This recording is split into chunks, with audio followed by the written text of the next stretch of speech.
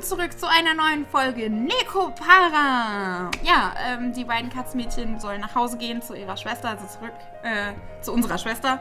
Aber die wollen irgendwie nicht und ja, er fühlt sich sehr schuldig und ihn schmerzt es auch irgendwie nach Hause zu schicken. Sein Herz, es tut so weh.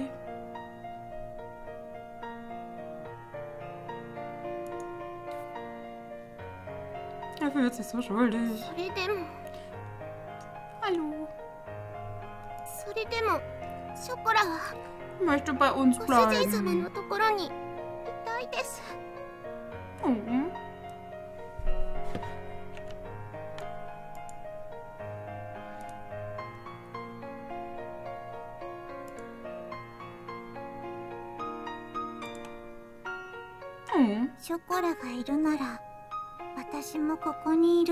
Die will einfach immer nur bei ihr bleiben. Also, ne? Wenn Schokolade hier ist, dann will ich das auch. Das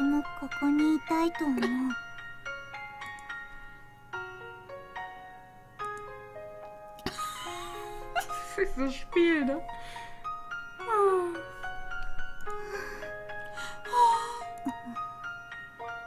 Alle so traurig. Er kann sich nicht daran erinnern, dass sie jemals so drauf waren.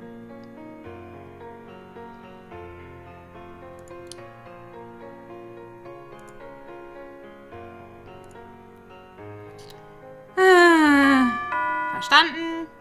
Oh, es klingelt. Es klingelt. Ich hätte aber voll die Großwohnung damit.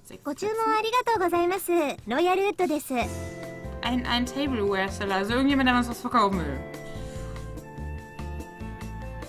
I'm Rollwood. Thank you for your business. Hier ist das Teeset, was du bestellt hast. Ich bringe es in die Bäckerei. Das müssen alle Kisten sein. Kannst du bitte unterschreiben? Okay, lass uns schauen. Salz und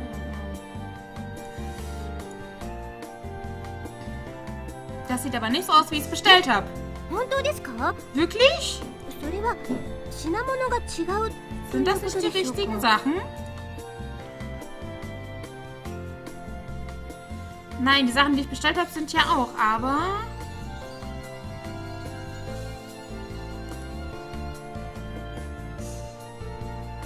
Ein großer Berg voll Kisten, ein großer Berg. Es sieht so aus, als ob die ganze Bäckerei voll mit Kisten wäre. Wo soll ich soll ich das alles hin tun? So viel brauche ich gar nicht. Ich check das mal ab. Kannst du mir kurz die Zeit geben? Ich gucke da mal nach, was da denn passiert ist. Wir schauen mal nach.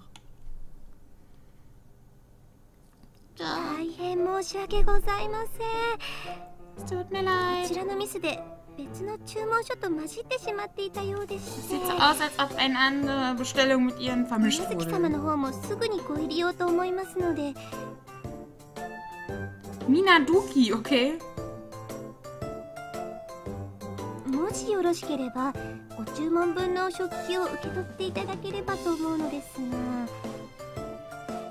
Ist es denn möglich, dass Sie das akzeptieren?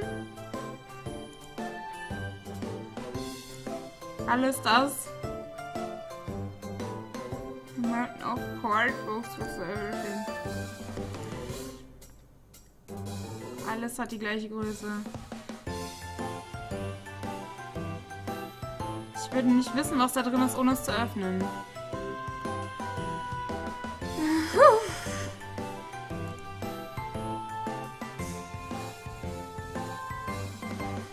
Es wird ganz viel Arbeit, mit den ganzen neuen Sachen klarzukommen.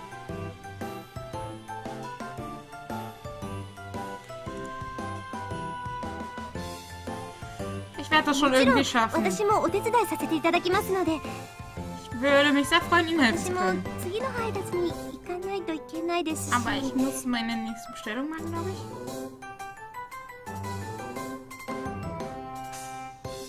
Du musst das nicht alles auf mich abladen oder so. Das wird 2 Stunden oder mehr dauern. Oh, die wollen mir helfen scheinbar. Starr. Werden angestarrt. Starr. Wow. Ein Lifeline. Sie fragen, was das ist. Okay. Was passiert hier? Okay, die Katzenmädchen sollen wohl helfen. Dankeschön. Bin dann weg. Okay, die geht einfach und lässt uns die ganzen Kisten da. Ich bin erschöpft.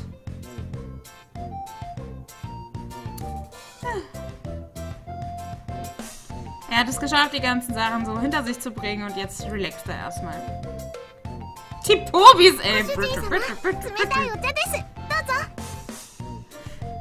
Hier ist ein kalter Tee. Oh, dankeschön.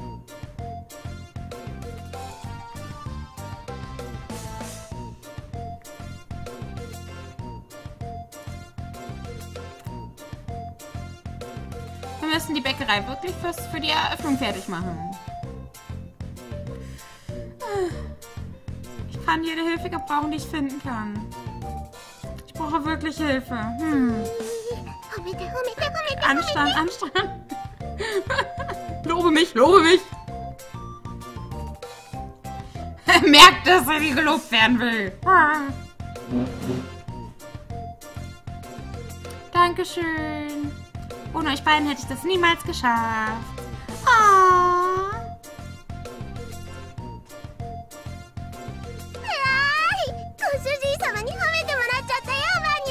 Sie freut sich.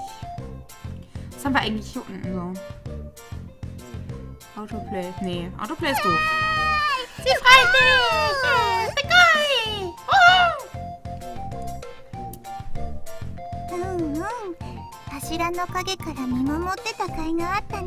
Das ist gut gemacht. Josh. Das ist hilfreich, oder?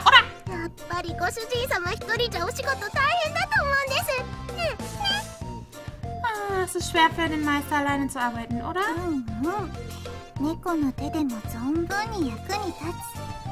Katzenmädchenhilfe ist... ja.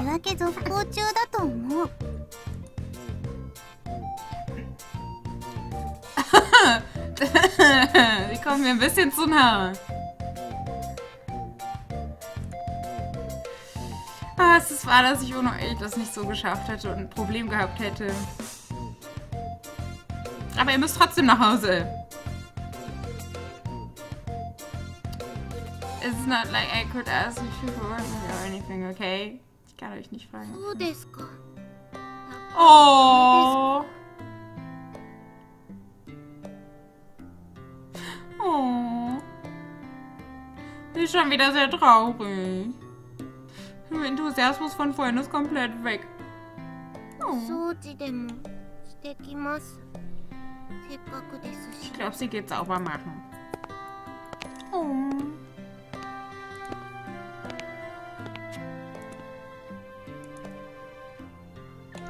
Schokolade ist kein Trottel.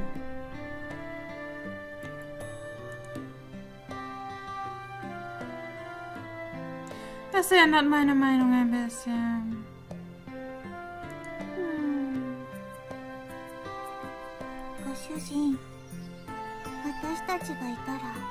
Sind wir schlechte Katzenmädchen? Sind wir etwa schlechte Katzenmädchen?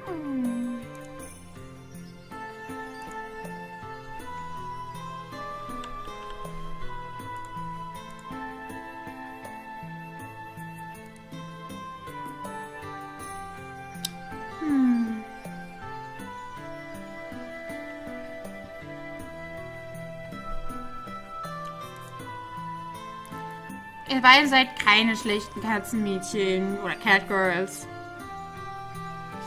Aber ihr könnt halt nicht hier bleiben.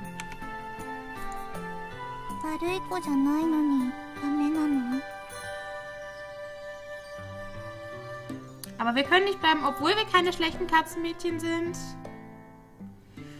Es ist, weil ihr so gute Katzenmädchen seid, kann ich es nicht erlauben. Okay.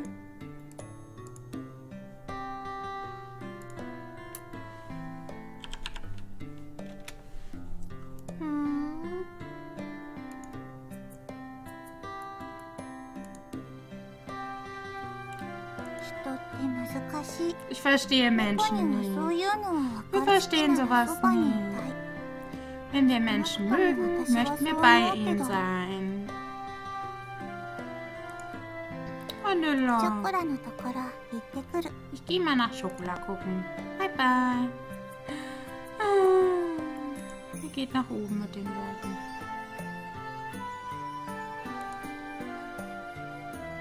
Wir sind schwer zu verstehen.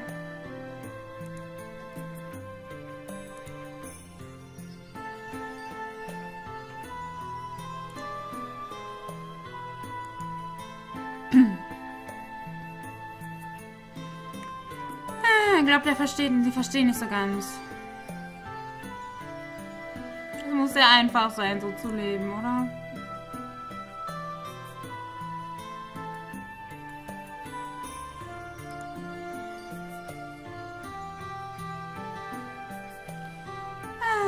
Mit einem schönen Lächeln. Gehen wir mal hoch. Schauen wir mal. Ja. Nekopara. Nekopara.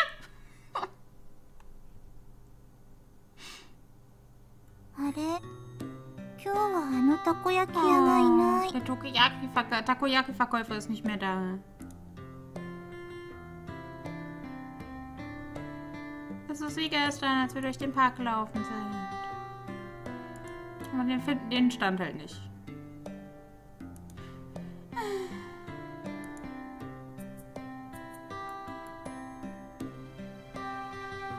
Wir gehen ein bisschen einkaufen. Hä?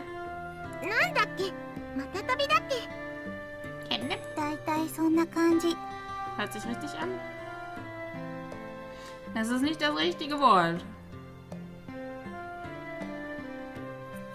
Wenn du müde bist, dann ruhen wir uns kurz aus. Ein bisschen vielleicht gut.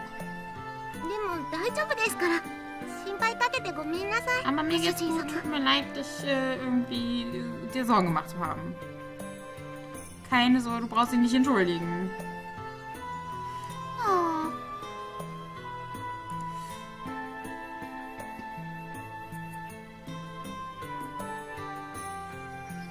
Es gibt nicht wirklich, was ich wirklich zu ihr sagen könnte.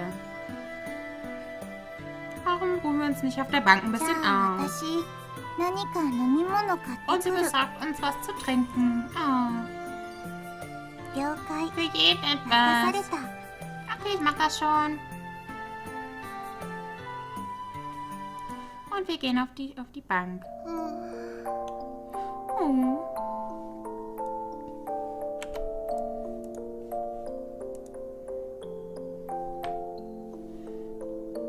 Oh, sie ist traurig.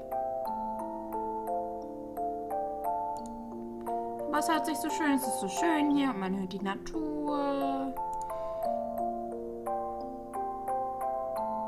Die Zeit geht schnell rum. Schokolade möchte nach Hause.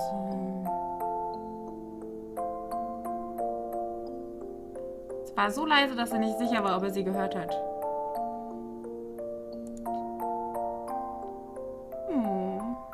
Er streichelt ihren Kopf.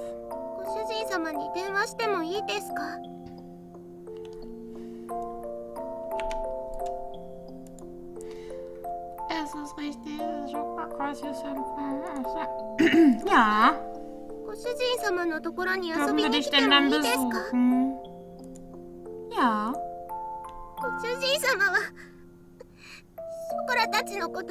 Wirst du jeden Tag an uns denken? Oh mein Gott, die ist wirklich ganz doll traurig. Ich werde dich anrufen und ich werde dich besuchen kommen. Oh, sie ist süß. Sie ist so süß. Da wird man ganz doll traurig. Oh, er sieht, dass sie 3 weinen muss. Oh.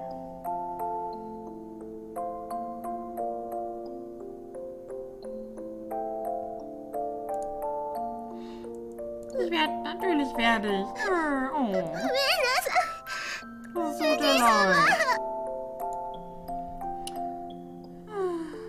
Ich bin frustriert, dass ich nichts gesagt habe.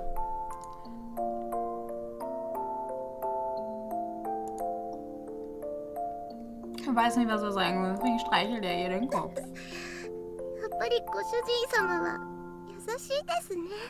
Aber es ist wirklich lieb, Meister. Er denkt nicht, dass er lieb ist. Oder nett. Nein, heißt ja nett.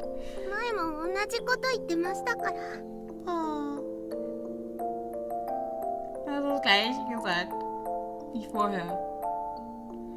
Sie macht die Augen zu und lächelt.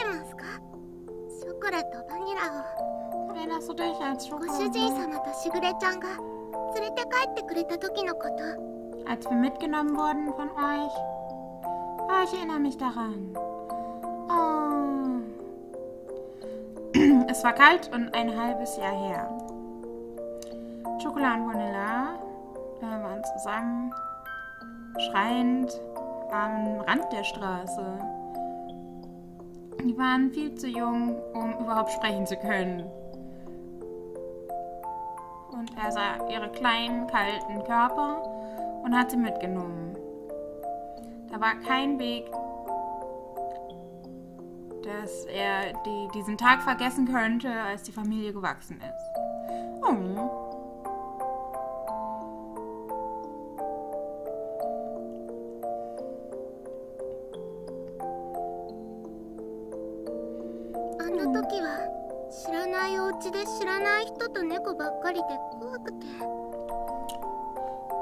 Sie ist scared, also erschrecken oder so ängstlich.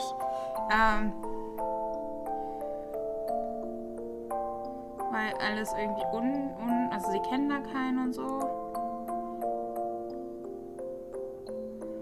Ihr beide hatten nicht gegessen, das hat Shigo da wirklich Angst gemacht.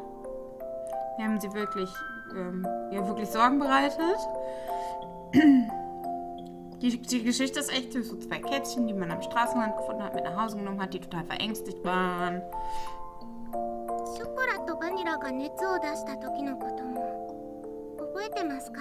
Fever. Was passiert? Fever, ich glaube, weil sie krank war oder sowas? Oh nein, wie süß! Oh mein Gott, ist das süß! Oh, Kawaiiiii! Oh mein Gott, ist das süß! Ich sterbe! Oh Mann! Erstmal screenshotten. So. Es war ein paar Tage, nachdem wir die beiden mit nach Hause genommen haben. An dem Punkt, die haben irgendwie nur Wasser getrunken und haben ihr Futter nicht angerührt.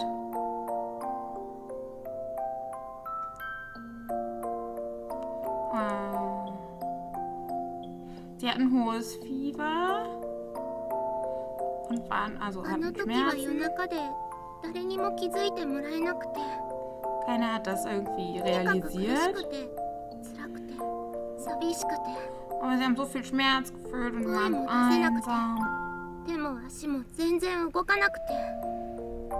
Sie konnten nicht reden oder sich bewegen.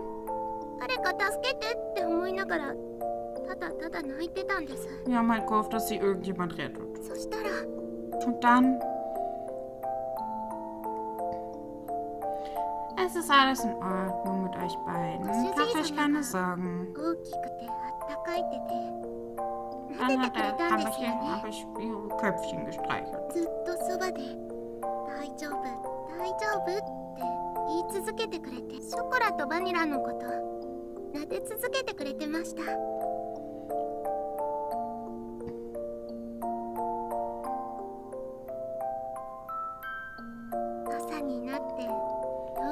Dann haben wir sie ins Krankenhaus gebracht.